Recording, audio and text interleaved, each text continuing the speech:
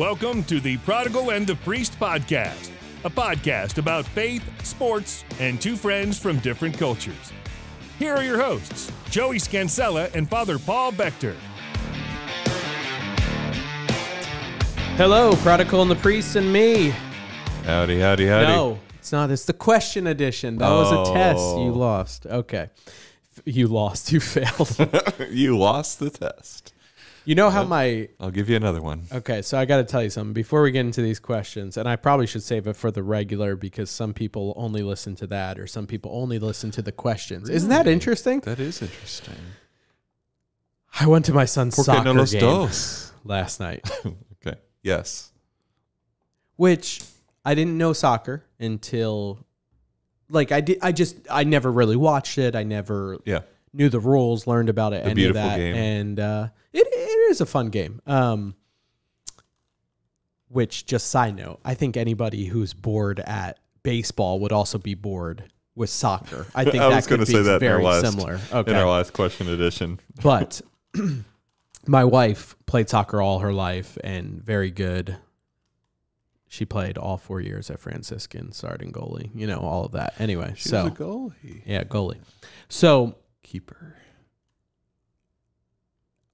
I'm learning that I'm a bad parent. I could have told you that. Because I became one of those parents. I entered a new realm last night. I grew up watching parents yell at their kids from the sideline. And not yell like there was the mean parent who's like, why didn't you do what? I'm not talking about that. Right. But just your kid is the kid who doesn't focus. Come on, little Johnny, get in it. Come on. Yeah, exactly. Realizing that I was I'm going to take matters into my own hands because the coach obviously is not yelling loud enough at my son that I'm going to be like, Dominic, get the ball. You're on offense. You're a forward. Go up.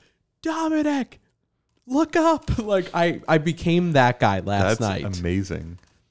Now, part of it is because he has some focus issues. Mm-hmm. The other part of it is because the drive in competition and anxiety in me, it's strong with me.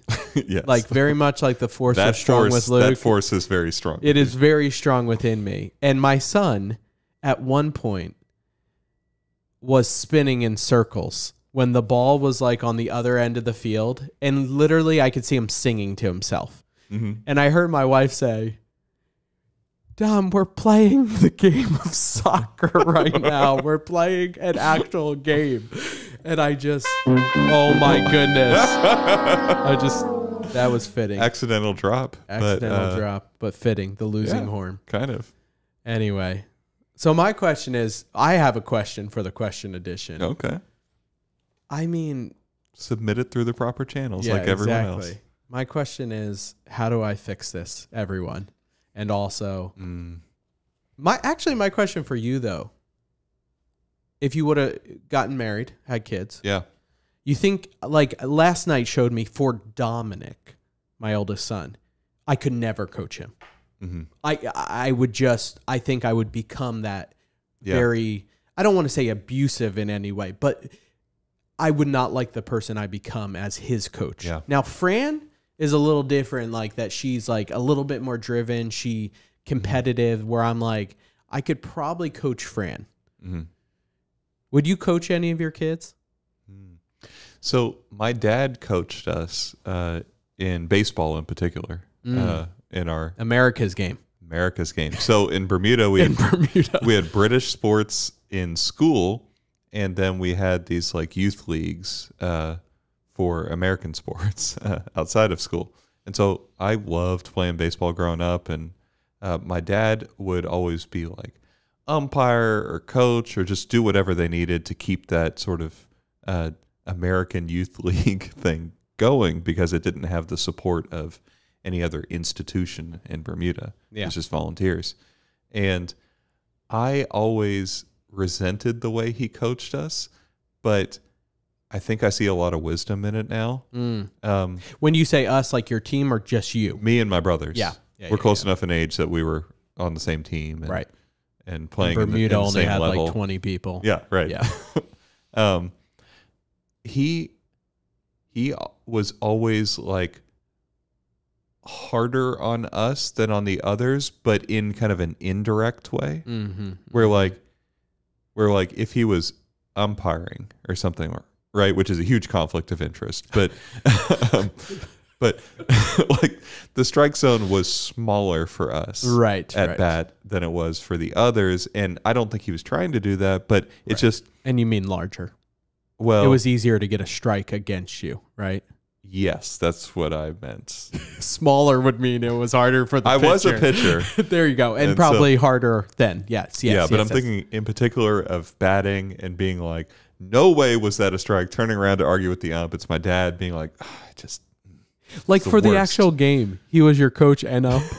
He wouldn't coach and ump at the same time, but I'm thinking like different years. Yeah. Sometimes he was coach, but if they didn't need a coach, then he would ump the next year. Many talents. He likes sports. That's awesome. And he's good at them. But yeah, we would always complain that he wasn't giving us enough favor. He was giving us like a reverse favoritism. Mm-hmm. But I just it seems kind of like you have to pick a side, and that was an effective. It's not in his temperament, I don't think, to get overly frustrated with us because we weren't like to have that competitive drive that you're talking about. Right. Like he doesn't really have that kind of personality, but I do think that he was very aware that he could start playing favorites or really didn't want to be seen as playing favorites, so he would sort of err on the other side. Right. I think I would do that if I was coaching my kids in any kind of sports league. I think I could. I would probably want to, just knowing myself. Like, I would hate it if someone else was in charge, and I thought that they were doing a bad job or whatever. Right. I'd be like, no, put me in, coach, to be the coach. Put me in, coach. So, and I have such a strong sense of responsibility that I know that they would need volunteers for whatever, and I wouldn't be able to say no to it. So I probably would end up coaching, and then I do have a strong competitive streak, and so yeah, I would probably end up basically doing what my dad did. Nice. Yeah, my dad was also a coach for me up to a certain age. It's always like that fine line of, man, once you get to a certain age, does it become a conflict of interest? You know? Right. Same way of like, I'm sure a good church analogy would be, wouldn't it be weird if you were the pastor of the church where your parents went to church? You know? Or you think you could do it? I think I could do it. I thought it would be weird at first, but at this point, it's like, whatever. No, because I used to be much more, I'm going to sound like really callous here. Yeah. But I used to be much more concerned about what people thought of me, and it would make me very nervous when I went out to preach or to speak publicly. If I knew somebody was there and I really respected their opinion or something like that, didn't want to disappoint or didn't want to offend or, any variation on that theme. But after even just 2 years at this parish of kind of navigating those waters, of like being in front of people I really respected and then just messing up or feeling like I did, of preparing well but then not delivering something, of being relatively unprepared and doing better than I thought, just all of those situations have kind of like just deadened me a little bit to too much concern about what other people think. And so I'm not saying I'm immune to it. Right. But like the parents of my friends are in the congregation sometimes. Yeah. And former professors that I've had, who I looked up to a lot, just in general, other people where I'll notice that they're there, and it doesn't really faze me anymore like it used to. So I think that would be the case also with my parents, that I wouldn't, That's cool. Wouldn't feel weird about it. I like these impromptu questions. Okay. Yeah. So remember the person last time who asked about the Latin and Roman Rite? They had a second part of the question, which was also, what's your favorite image of Mary, the Mother of God? I love that question. And thanks for doing this. Thank you, whoever you are, anonymous. We appreciate both of your questions greatly. What was the first question? I got the image one. Remember they had asked last time about the Latin Rite or Roman Rite, like yeah. So yeah. Sure. So there's this image. I don't know which one it's called. I've heard it referred to as Madonna of the Streets. Oh, it's kind of like this image of Mary holding the infant Jesus close, kind of like protecting him, sheltering him.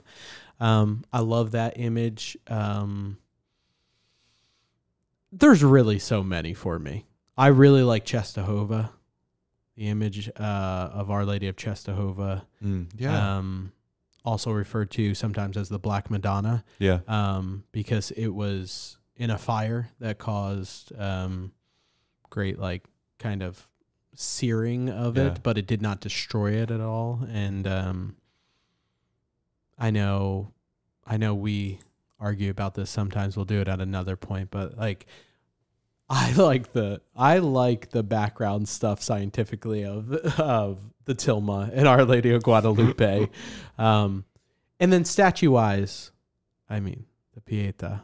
Like I don't know how you can go to Rome and not be moved by that image. But so there's really so many. Yeah. I mean, everyone, but I don't know. Any jump out for? Well, for me, not everyone. Actually, if you ever get the chance to go to Israel and you go to Nazareth, the upper basilica at Nazareth over the house of the Holy Family. Okay. Now, is this like a disputed house of the Holy? Like no. This is the house. Because there's some things that are like multiple, like right. Yeah. Okay, but this was the house. No, but this is where they say Jesus grew up. Yeah. Okay. Yeah. There's not really a dispute, like there are. Like, I mean, this would lead us astray, but like some of the locations of the Stations of the Cross that you make in Jerusalem, we know are not exactly where it would have been, and we know the historical reason why it's here. It's because when Jerusalem was under Muslim control, the Christians were not allowed into certain areas of the city, and so it developed sort of along the outer rim of that. So anyway, that's probably just destroyed a lot of people's faith who have gone there and made that way of the cross. But those places shelter the memory. That's the key term, the operative term. But in Nazareth, so there's the grotto of the House of the Holy Family, which I don't know of any alternative locations. Okay, sorry. Another alternative thing, which I think is even less controversial in Jerusalem, is the alternative Holy Sepulchre. Have you ever heard of this? No. So, brief history of it is that, and I might not be doing everyone the justice they deserve in this, but basically, the place of the Holy Sepulchre has been preserved from the beginning. Even when Christianity was illegal, it was preserved by tradition, and then with Christianity becoming legal, Constantine and his mother Helen interviewed the people, and they found like that they had preserved the tradition on this spot that some of the Roman emperors had even like paved over so that people would stop worshiping there of this place of the empty tomb.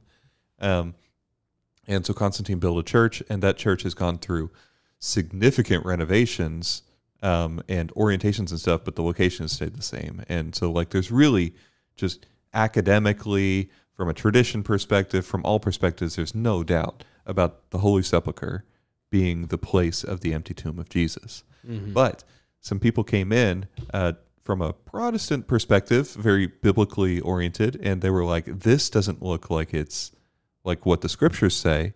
And in fact, the scriptures say he was crucified and buried outside the walls of the city, but this is inside the walls. They didn't realize at that point that the current walls of the city are Crusader era, which is medieval era, and that the earlier walls of the city were much smaller, and so Holy Sepulchre was outside the walls.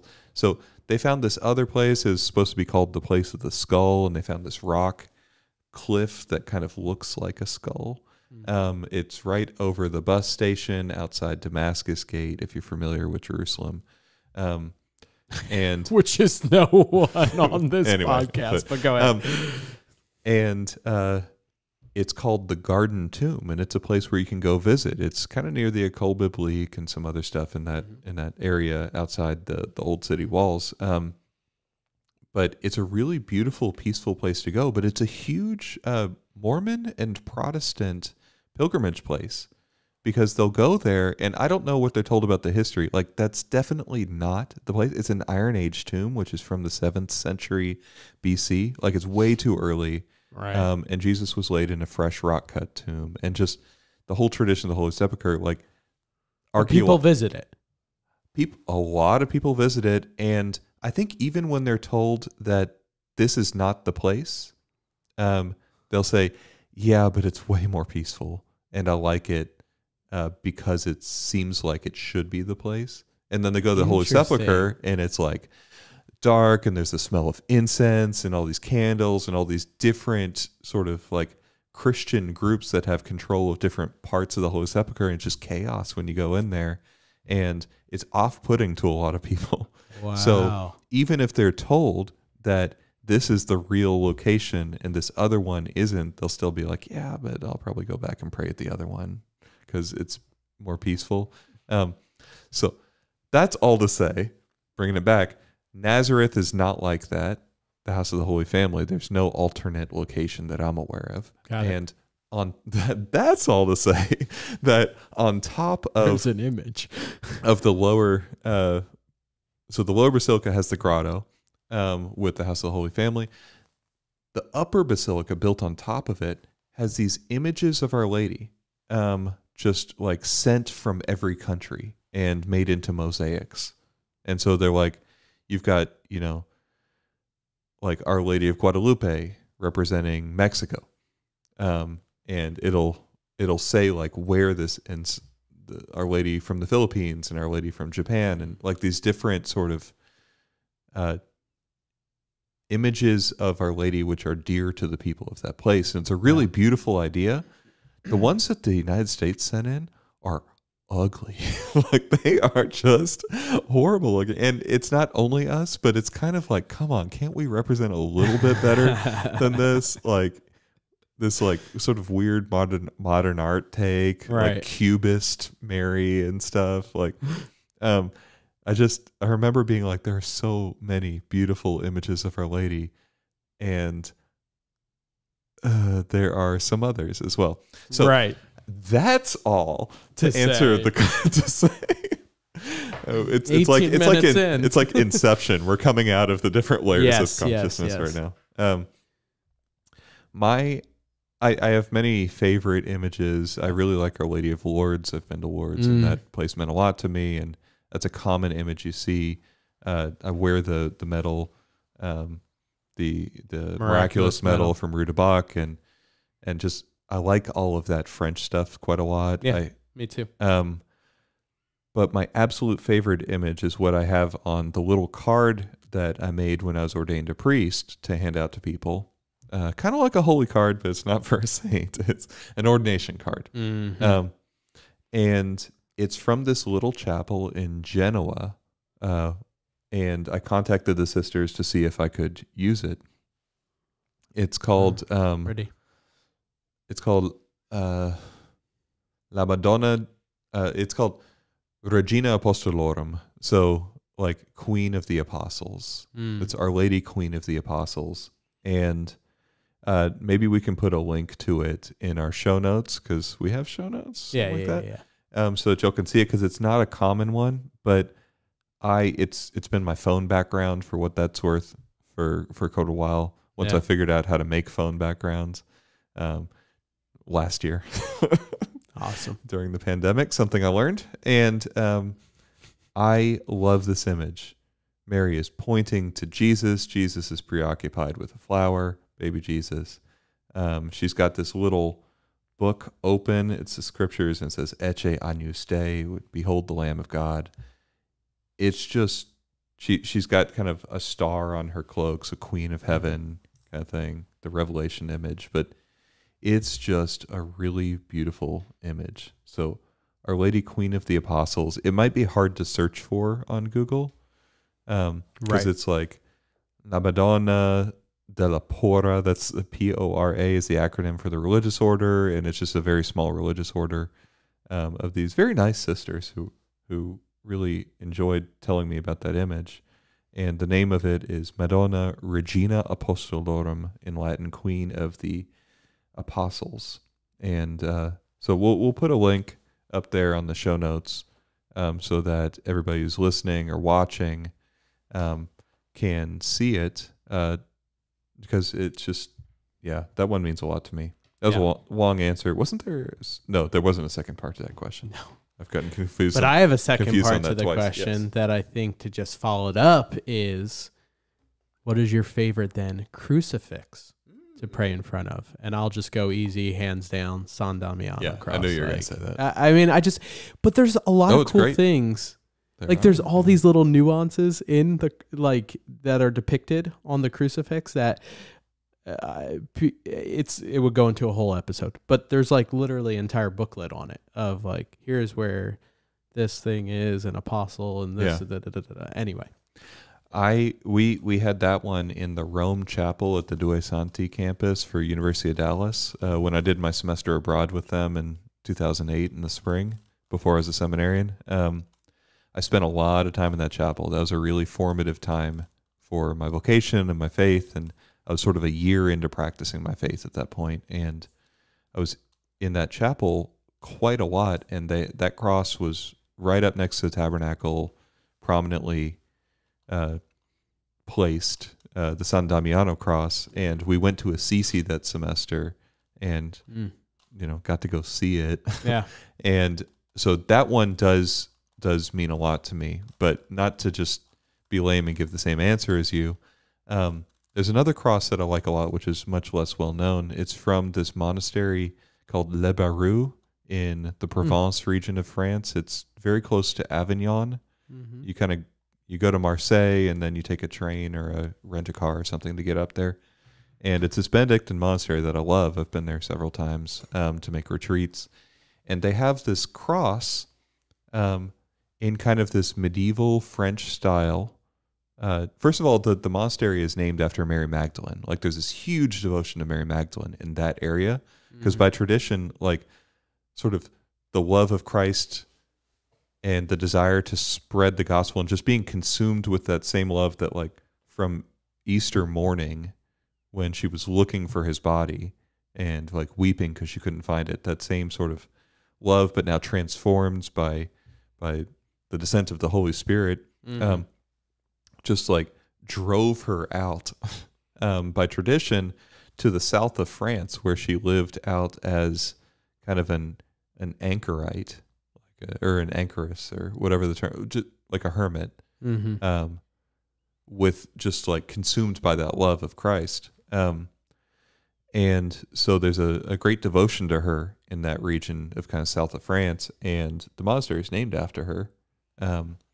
But over the altar, they have suspended this really big crucifix, and it's in this early medieval style of Christ the King with a pierced side. And so he's got this imagine a Charlemagne crown or something like medieval French looking thing.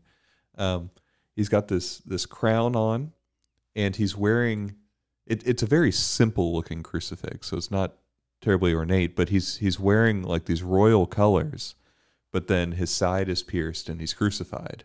And there's something about the exaltation of the cross there, but he's not resurrected. No, it's not a resurrexifix. Resurrectifix. Yeah, whatever it is. And just I don't know, Christ the King is never, especially some of the images of Christ the King of the universe that I've seen with this kind of newer title to that feast day, to just, encompass everything, Christ King over all the multiverses.